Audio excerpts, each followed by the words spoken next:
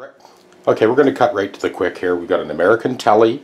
I just had a subscriber actually ask a question pertaining to his Tele, why he can't keep it in tune. So at this point, I've done nothing to this guitar, just tuned it up with a tuner.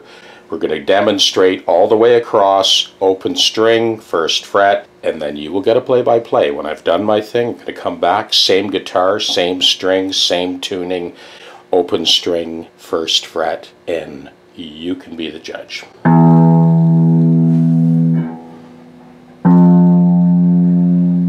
That's like 12 cents sharp. 10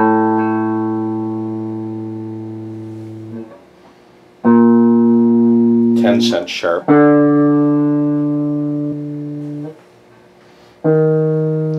I'm not death gripping this. Very light touch. Still 8 cents sharp. Okay. 10 cents sharp. If somebody had an even harder grip than I do right now, it'd be like 15 cents sharp. Yeah,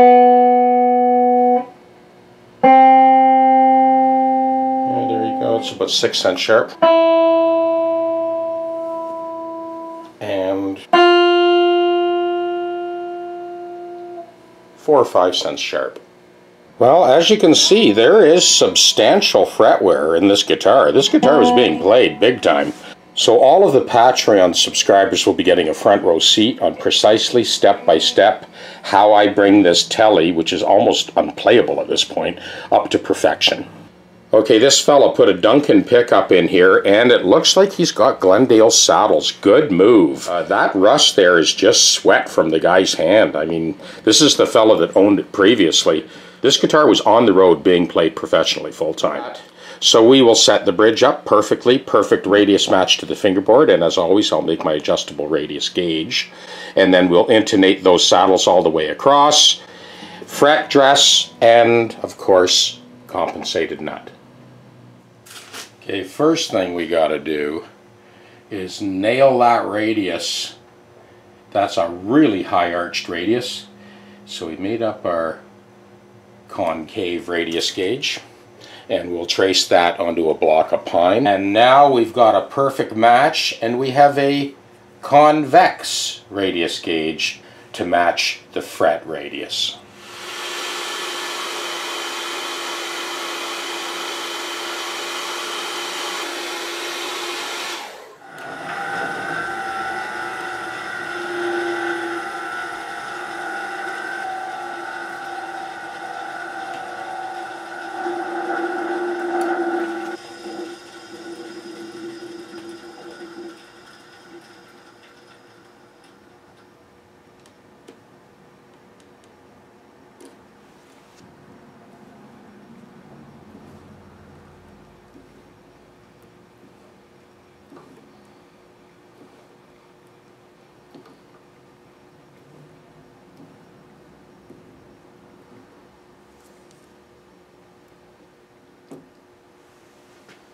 So before we go anywhere near this thing with a leveling file, we just want to kind of get a sense on the overall lay of the neck.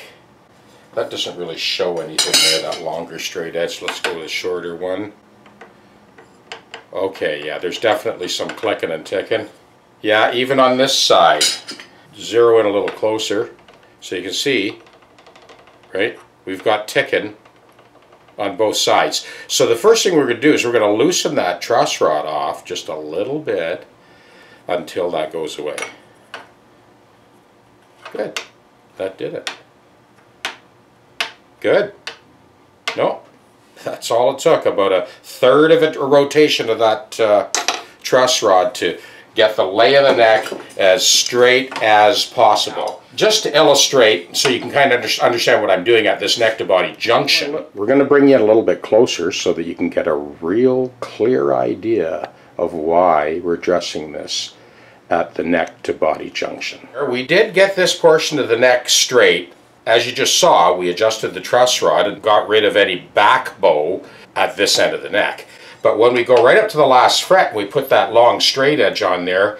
Look at this. That's a 3 thou feeler gauge. So what that tells you is most of the trouble is right here. But let's bring it in a little closer. Here's an even shorter. And I can still get that 3 thou in, right? Here we go. So we're going to take care of that high spot at the top. Before I recrown and polish, we're going to put that straight edge on again and let you take another look. It's definitely made an improvement because that doesn't go all the way now. It only goes across 3 frets. So we've got to keep working on that top end. Let's take another run at it. Now luckily, a lot of these modern Teles and Strats have huge frets, so we've got lots of real estate to work with. We'll get that down dead level, and then we'll still have plenty of crown left to redress a few more times. So that pretty well nailed it.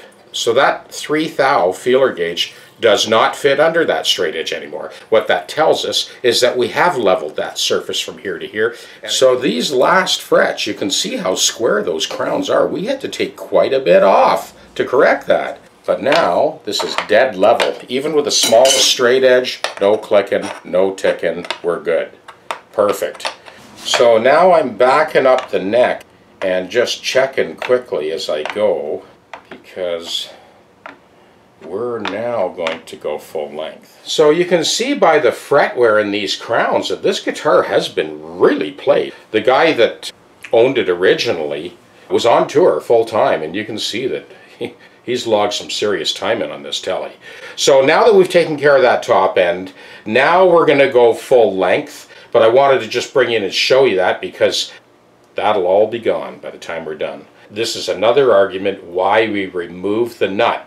We're putting a compensated nut in, even if I wasn't putting a compensated nut in, and it's very rare that I don't put a compensated nut in. But if I wasn't, I would still remove that nut. We want a clean sweep, full length of the fingerboard to get this whole thing leveled along the entire trajectory of the string path. Okay, I've pulled back so you can see that full length of the neck.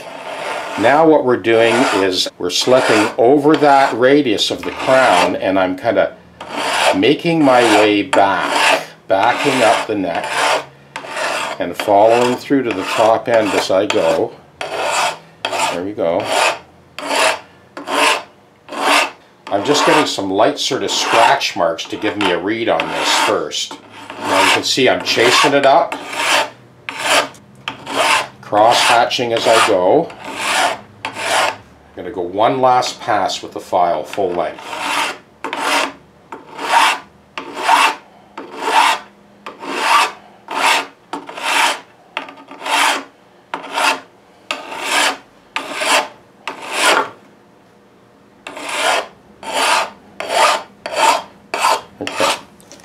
Alright, I'm going to stop now and check this with the straight edge. This is a 15-inch straight edge, so I'm just going along the length, and I've got my feeler gauge, and I'm just going to kind of go along here, and I can see that I've got a little bit of relief in there, and that's a good thing. Center, yeah, stops right at the same spot. So that's 3 thou. Beautiful. So what that means is this fret is the highest fret. That's exactly what you want. So when I go up to the top of the neck, check, we'll have a little bit of relief here. Little tiny bit of, not even 3 thou. And in the center, same deal, just a whisper. Good. Okay, so let's do a little experiment here. Okay, so we have that 3 thou, and that brings us from the 2nd fret right up to the 13th fret. So we'll put a little bit extra load on there and check it again. So now we're going from the 2nd. So now that 3 thou feeler gauge stops at the 8th fret. Alright, let's give it a little bit more load. Okay.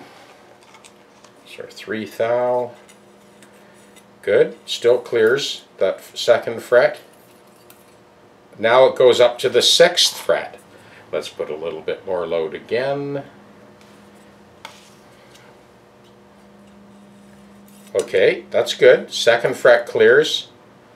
The 3rd fret doesn't. And this is basically tight all the way along. So we've got 3 thou relief at the 2nd fret. This is the best possible case scenario. This guitar is going to play like a dream when it's done. Obviously there's lots of recrowning to be done. You can see those frets are really squared off. But we got the lay of that neck is beautiful, and there's still tons of real estate left on the crowns of those frets. So now we start the recrowning process. Here's the first 5 frets. Make sure that we go equistrokes on each side of that crown to chase the crown back to the center of the fret. I'm going to bring you in for a little bit closer look again. This is the first 5 frets.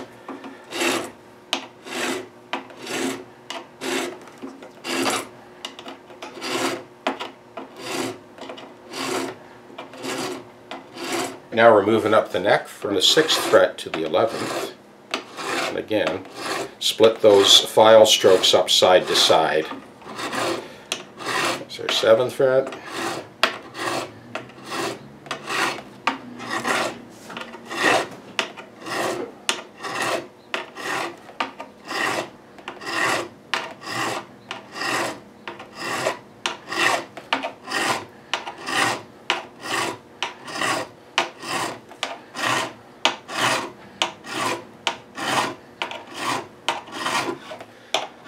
So now we're up at the top end of the fingerboard, and where most of the wear is. Now you can see I'm getting closer and closer to the body here. So when I get this close, I start the stroke of the file from the highest portion of the radius and then file down towards that body. We've got our protective cover on there. They took the biggest hit, those last 2 frets, as you saw earlier in the video.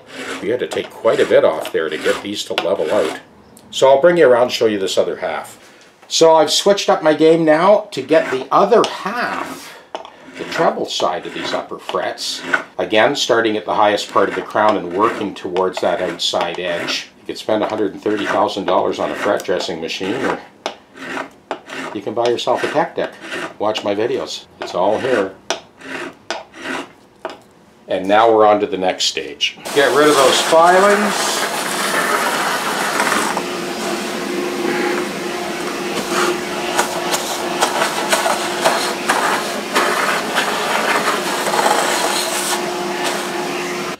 Before I go to the first grit of abrasive, I wanted to bring you in close so that you can see all of the tooling marks of the file, and also the light trace of ghost marks from the deepest grooves in those frets.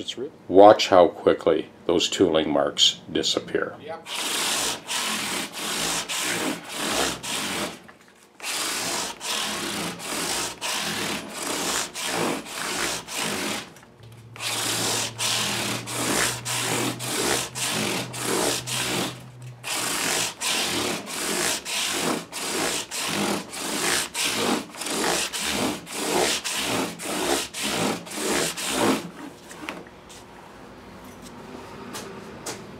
I can feel those fret edges. We've had a pretty dry winter, so oh boy, never really noticed that till now.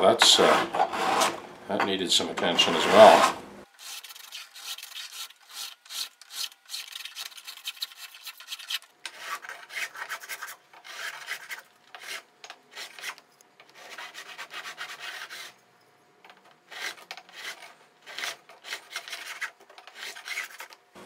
Okay, liking that. Naturally, the other side needs the same treatment. Got my hand here to sort of protect the headstock.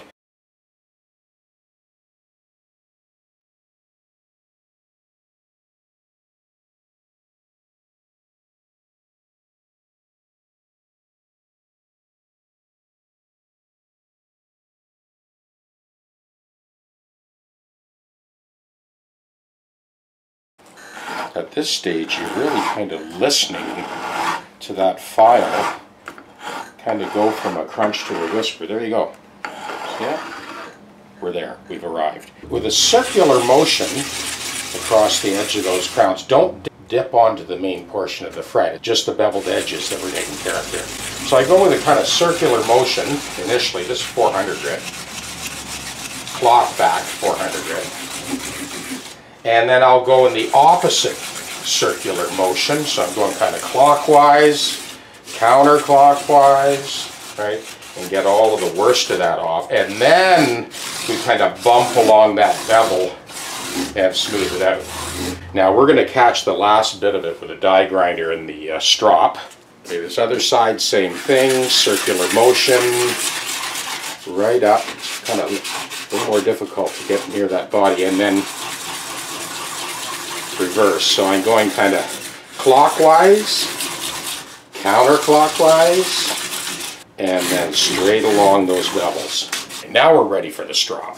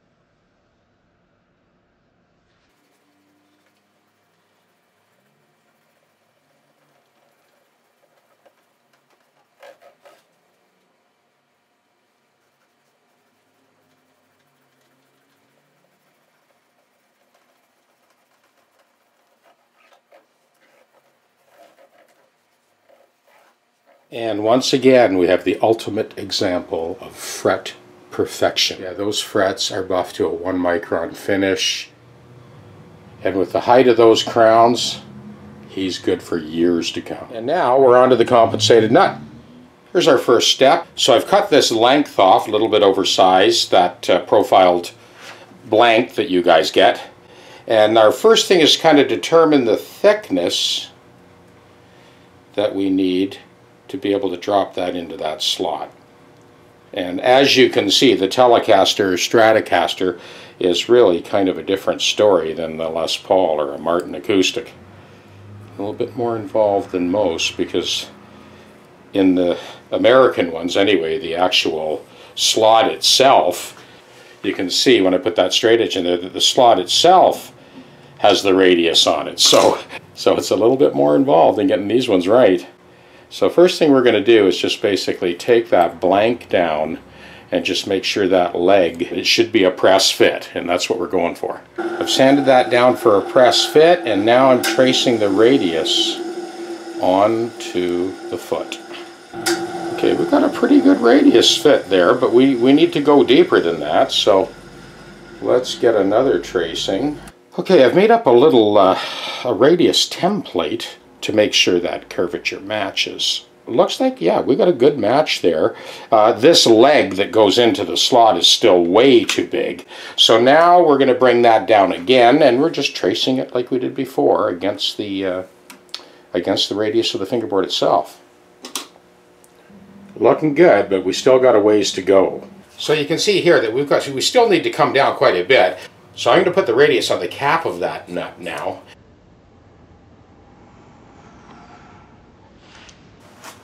Okay, now we're honing in for the final fit. Yeah, I'm liking that. So now we can put our original nut across that ledge and trace our string spacing so we get a perfect match.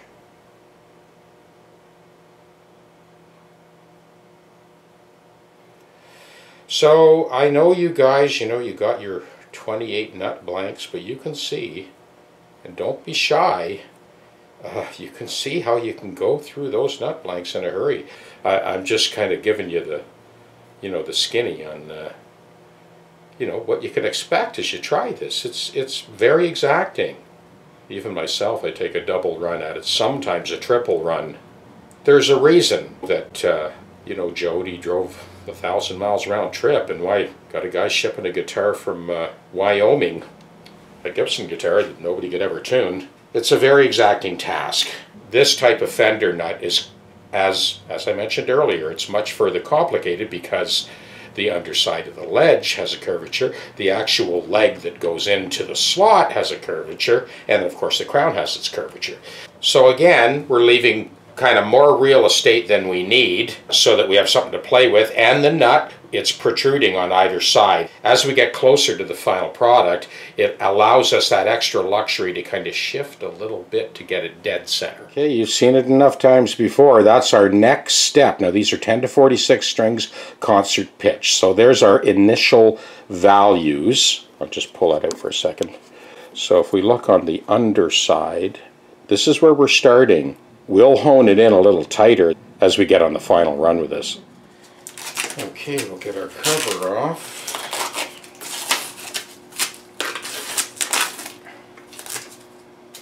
Okay, we are back with this Tele again. So you saw that before footage, before the compensated nut. You saw how much sharpness there was across the first fret.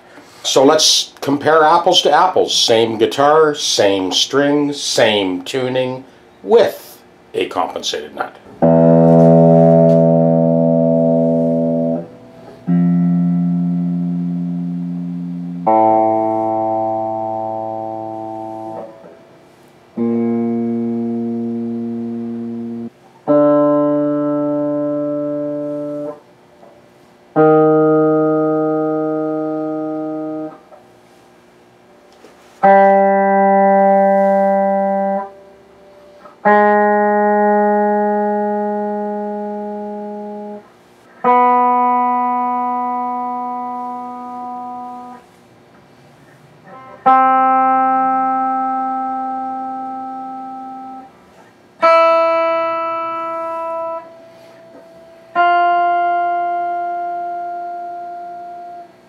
I rest my case. Okay, we're going to take this one step further. And if you got a Tele at home, Les Paul, any guitar for that matter, try this. See how in tune your guitar is. Play the 7th fret note and the corresponding octave on the 19th fret. Every string all the way across.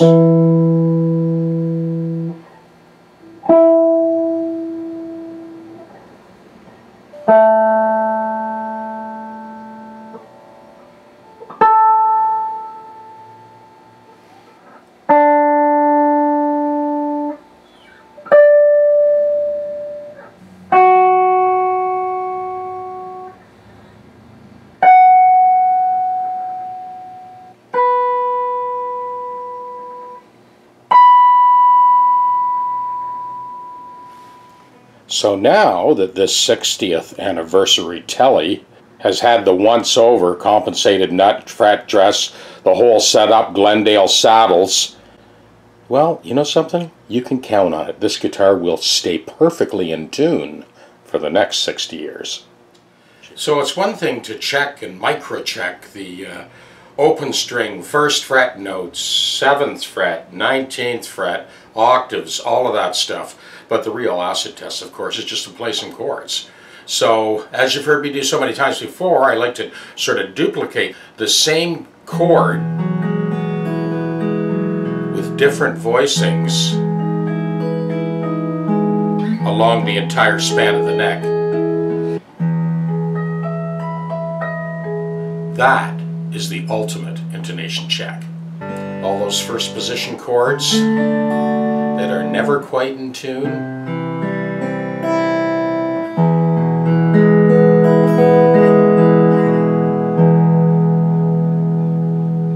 And my 1, 6, 10.